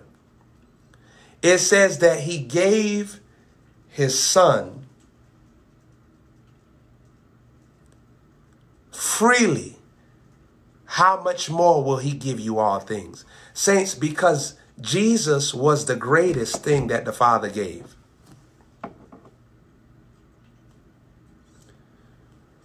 Jesus was the greatest thing that the Father sold for you, invested in you. So he's saying, now that I gave you my best, all these things underneath Jesus, I'm going to freely give you those things. See, this is the life of a sower. What God start giving you freely things for you to richly enjoy. Look at what it says right here. It says, he who spared not his own son, but gave him up for us all, how shall he not with his son also freely give us all things? So look at what he's saying here. I gave my highest possession, which is my son. So now all these other possessions is mediocre. So having money and wealth and riches and houses and lands and cars and all those materialistic blessings is mediocre to the main gift, which is Jesus. But the Bible is telling you in Romans 8:32 that he will freely give you all these things because even the Father has broken through in his highest seed.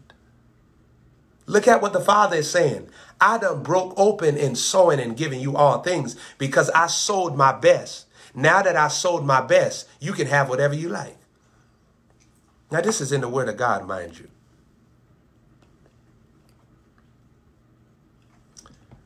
Wow. I don't know how a child of God can hear this word and not begin to start dreaming the word in your life.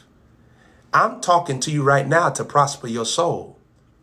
I'm not worried about prospering your finances because I'm already anointed for finances.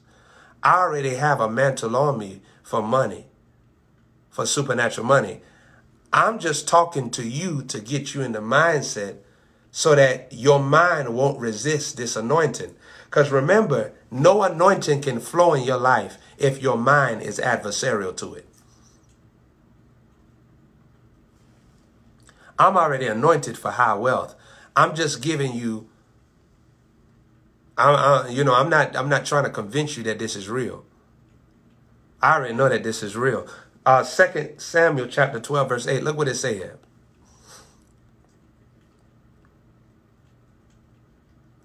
2 Samuel chapter 12, verse 8.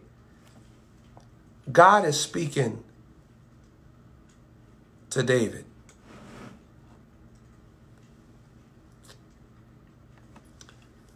Well, that text will probably take you somewhere else. Wow.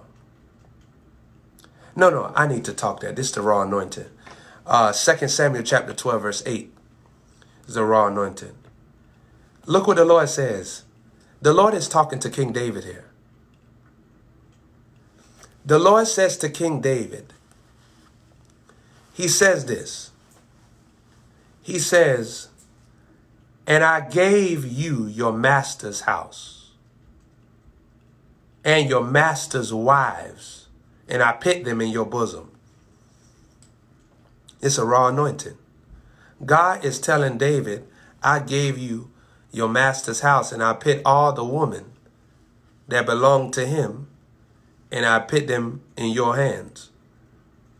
I gave them to you. And look, he said, I gave you the house of Israel and all of Judah. Wow.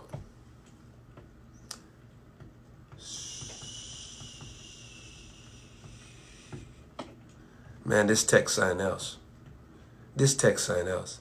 This is the creator of the universe telling King David, I've given you your master's house. I've given you all the wives that was belonging to your master. Wait a daggone minute here. We're going to have a moment of silence.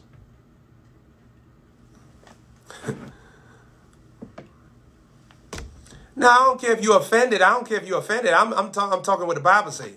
So if this offends you, good. You got demons inside of you. You have to be free.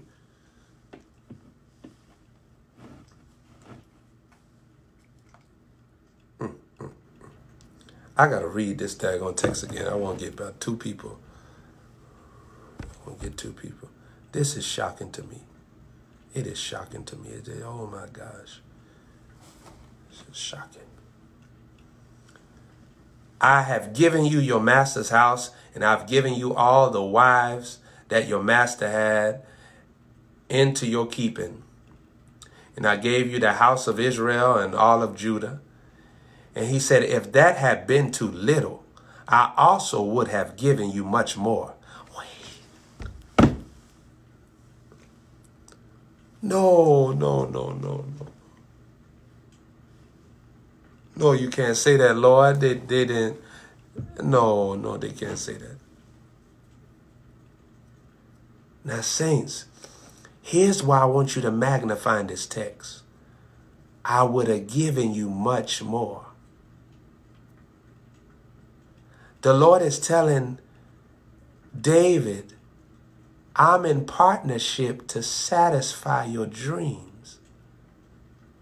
Child of God, you must know this when you're sowing. The much more anointing. No, let me say it like this. The much more mantle. The Lord all about satisfying your mouth with good things. Is that Psalm 103? He said, if that was too little for you. No, oh, Jesus. Wait, why is God talking to King David like this? I thought that's out of pocket. God tells him, if what I gave you was too small, I would have gave you much more. If you thought it was too little, I would have gave you so much more. And saints, how many of you are children of God? Feel like your financial situation is too small. And God is telling you, if you think that it is little, I could give you much more.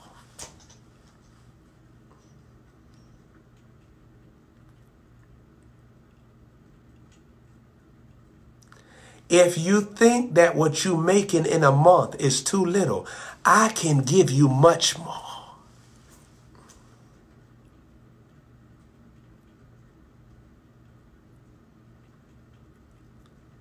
If you think what you have is too little, I can give you much more. See, you got to get in your mind how God thinks so that it will break you open to honor him with what you currently have. Because you'll realize that what you currently have, I got to give that to him so that he can unlock to me what he currently has for me. And what he currently has for me is what me really wants all along.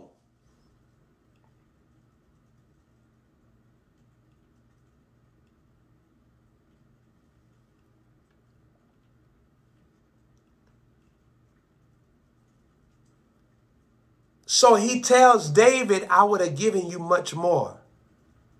Because he's telling David, I got an unlimited supply. So if you think that where you're living right now is too small, if you think that your finance is too small, you think that your level of health is too small, you need some more health, you need bigger health in your body, I could give you much more. Saints, could I read this again to you? I'm going to show you. 2 Samuel says this.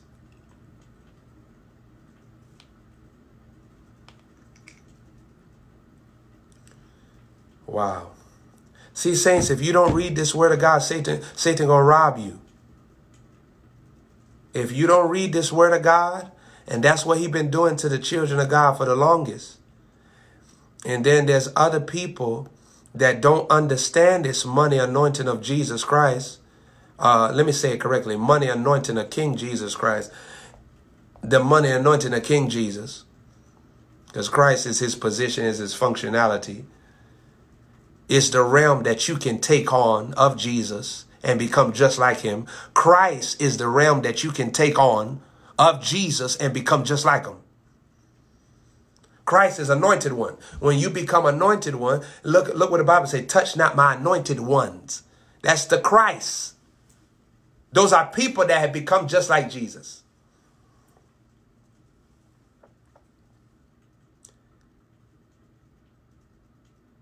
If you don't read this word of God, you're going to live in lack. And you're a child of God unnecessarily. Why? You have a money anointing in the blood that belongs to you. You have a financial power of the Holy Spirit that you haven't worn yet. You have wealth favor and wealth grace and wealth wisdom that you have not tapped into yet. So look what the Lord said. I've given you your master's household, and I have placed all the master's wives right in your arms. I gave you Israel and Judah, and if this had been too little, I would have given you much more.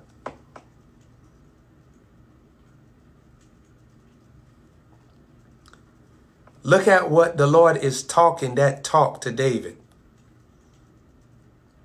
He's telling him, if you think that what I already gave to you is too small, well, guess what I'm going to do? I'm going to give you so much more. I could have given that to you.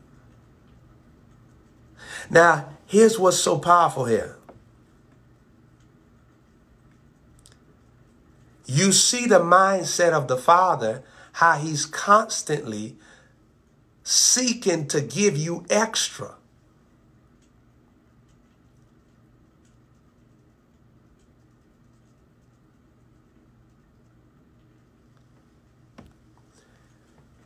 He's seeking to give you surplus, and abundance is on his mind.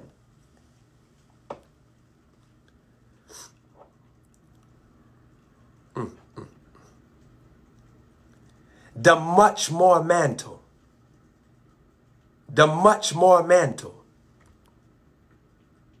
Wow.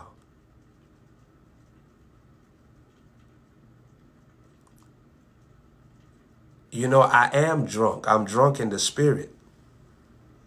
I'm drunk off of this word. I've been intoxicated with this lifestyle. I'm drunk in the spirit. I have received this word in my life, and I'm living this word. So I am drunk in this word. I'm not drunk with natural wine, but I am drunk with this spiritual word. And this has changed my whole life. So this is real to me. See, as I'm talking to you right now, the power of the Holy Spirit coming through this screen, if you're listening to me from a pure heart. Now, if you judging me and you trying up there, you trying to contradict me, you going to miss. But I've been sent amongst you. I'm a Abraham in this generation. I'm an Abraham in this generation. And I've seen the blessing of Abraham, and I'm seeing the blessing of Abraham.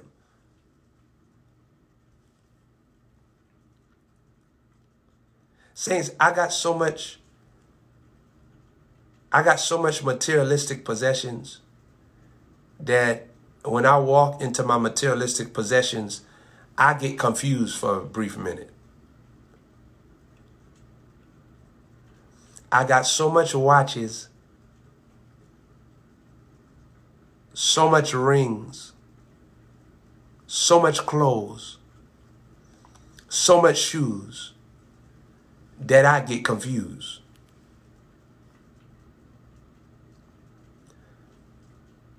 You can have so much clothes that you get confused on what you should wear or when you should wear it.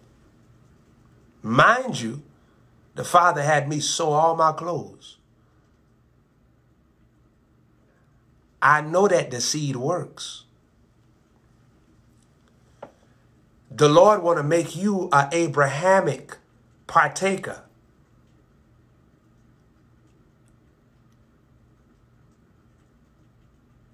And since you imagine, I'm still a young man. I'm still in my 20s. You see what I'm saying? The Father told me I was his apostle. The Father had told me I was his prophet years ago. But then the Father came to me and told me, you my apostle. That's why I let you go through things. That's why I let you go through the gates of hell. That's why I let you face things in life. Because that was the training to inaugurate you an apostle. You know, sometimes people say that you can't become a prophet. That's a lie. You can become anything you want in the kingdom of God. As a man thinks in his heart, so is he. You can become anything you want. You can become a prophet. I've heard a lot of people say, it's impossible for somebody to become a prophet. They got to be born a prophet. You tell me where in the scriptures was Elisha prophesying. Elisha was not prophesying nowhere in the text. God said, go anoint him.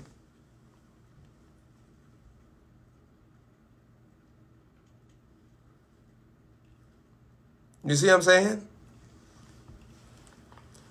Anoint mean go give him the power, the position to become.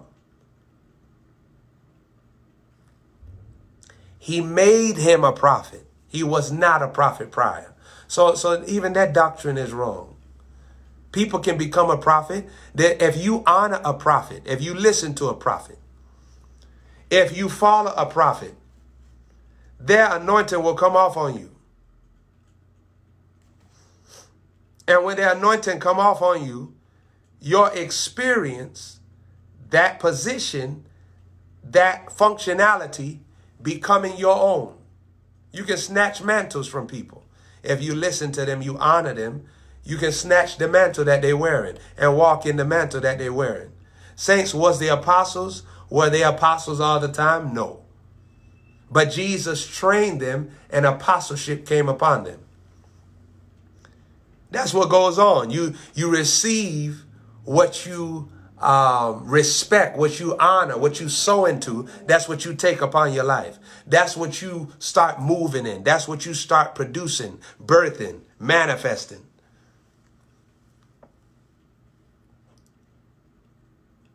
I wasn't born an apostle. I was inaugurated as an apostle. The Lord made me an apostle. I'm still Prophet Joshua Holmes, but I'm an apostle. If you ever studied my ministry, that's what I move in the demonstration of the Spirit and power, because I'm an apostle of God. We have people that say if somebody is real, they won't have to tell you who they are. Wow. Also, if a police officer comes up to your window and say, I'm officer Mildred, and you look at the officer and say, no, you're a fake officer because you just told me who you were. Wow. You going to jail, buddy. No, you're not a real officer because if you was an officer, you wouldn't have told me that you're Officer Mildred. You going to jail. You might as well just prepare. You going to jail.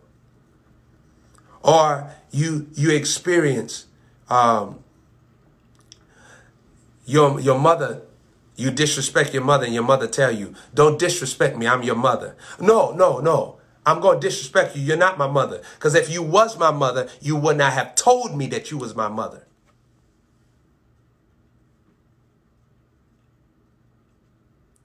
How smart thou art. How wise thou art. You got those people say, oh, you know, if somebody's a real prophet, they won't say that they're a prophet. Oh, so you go to a doctor and the doctor come in the room and say, hey, I'm Dr. Green. How are you doing today? No, you're not no Dr. Green. I'm Dr. Green. I'm just introducing me. No, if you was a doctor, you would not have told me that you was a doctor. You see how stupid that sounds?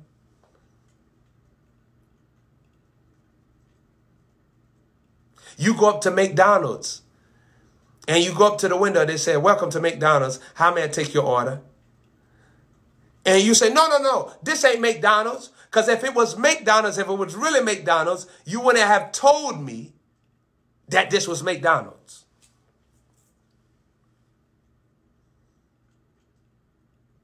You see how dumb that sounds?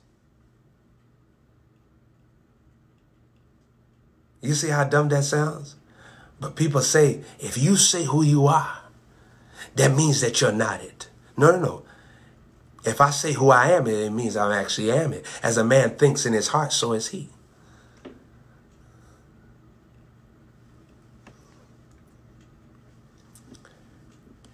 But you can move up in the fivefold ministry. The Bible says, he that is faithful over a few things, the Lord makes him rule over much.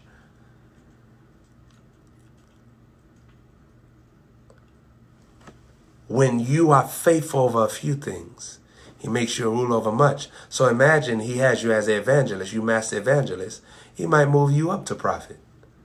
And it's needed because now when you're evangelizing, you're going to be able to prophesy too. And be able to speak into people's life, which is a very powerful thing. Or he may move you up to apostle. So you might up there start moving in different type of diverse miracles. You might demonstrate the power stronger. That's what goes on. So is available to you. Now, let's go to Proverbs chapter 8, verse 18. Riches and honor are with me. Yes, durable riches and righteousness. Now, saints, I want to deal with this. That righteousness is the way that God does things. And how does he get riches and wealth to you and durable riches to you and honor in your life where people will invest to you is through the sowing anointing. Father, I received the sowing anointing. Remember what Jesus said, if you give, it shall be given. And he said, men shall give into your bosom. That overflowing. It shows you that if you are going to activate riches, durable riches, and honor in your life, which means that men going to give into your bosom, they're going to invest in you, you got to embrace the sowing anointing. You have to be trained not to eat money when it comes into your hands, but to put the work of God first. And not only do that, name your seed, because God want to give you a harvest. I just dealt with the fact that the Lord was telling David in 2 Samuel 12:8 that I would have gave you so much more if that was little. If what you had was little to you, I would have gave you so much more. So I read that text to let you know how God thinks. He want to give you so much more. So name your seed. Don't just sow money into the work of God, but name that seed what you want to happen. When you name your seed, you take an authority in the spirit realm to loose what you're naming. Whatever you name your seed is going to occur. Sometimes people miss that the name of their seed did manifest. Sometimes people say, Lord, I named this seed that you would protect me. And then all of a sudden, people start leaving your life. And then they say, well, Lord, I named that you would protect me. Why are you having this person leave my life and they're protecting me? The Lord said, no. If you're not smart, you're going to miss. You name that seed, the Lord protect you. That's why he got those people out your life. To protect you. Lord, I want you to take me higher. Then you see God start disconnecting you from all type of people. And then you say, Lord, I told you to take me higher. I need these people around me. They've been nice to me. I want to. And the Lord said, no, that's been stopping you from going higher. You can miss harvests on what your seed produce. And one of the major things that you're going to see when you're sowing into your man of God, your God-ordained soil, whoever your prophet is, whoever God has picked to feed you the word and give you revelation, while you're sowing into their soil, you're going to see that their oil comes off on you.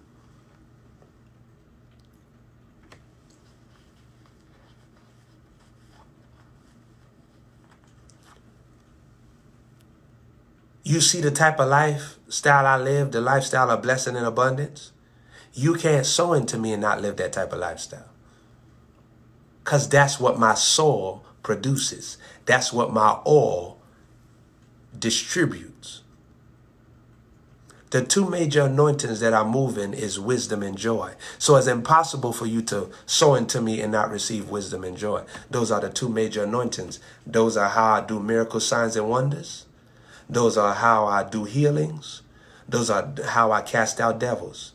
Those are how I move in deliverance ministry. Those are how I move in wealth. Through wisdom and joy. So, name your seed. You don't just want to sow and say, I'm sowing out of the kindness of my heart. That's not wisdom. You need a harvest back on what you sowed so that you can keep on sowing and keep on being a blessing to yourself and those that are around you. The Lord is all about you increasing more and more. Let's go to Psalm 115, verse 14.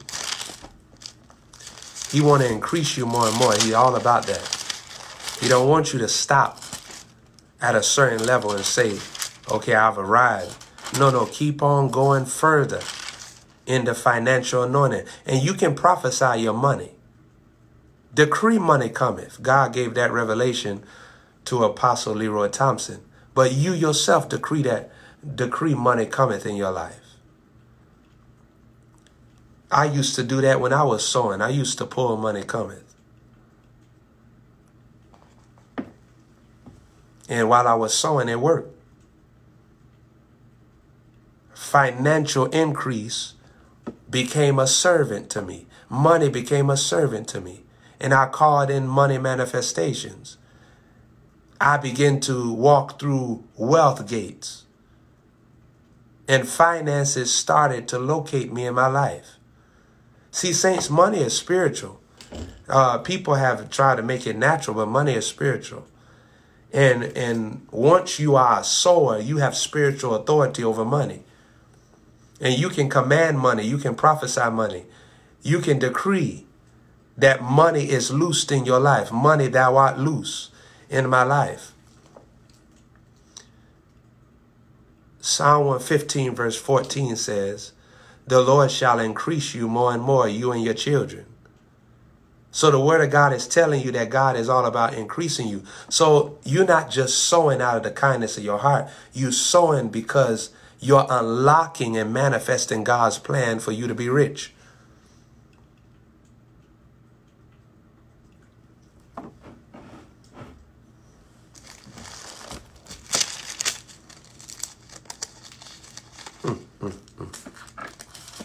You're unlocking God's plans for you to have abundance.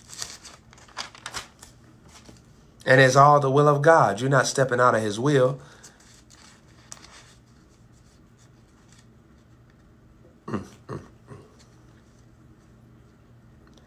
Now let's read this here. Matthew chapter 9, verse 37 says, then the Lord Jesus said to his disciples, the harvest truly is plenteous, but the laborers are few. Pray ye the Lord of the harvest that he will send forth laborers into his harvest. Now, saints, this is dealing with souls, yes, but there's also a harvest for money.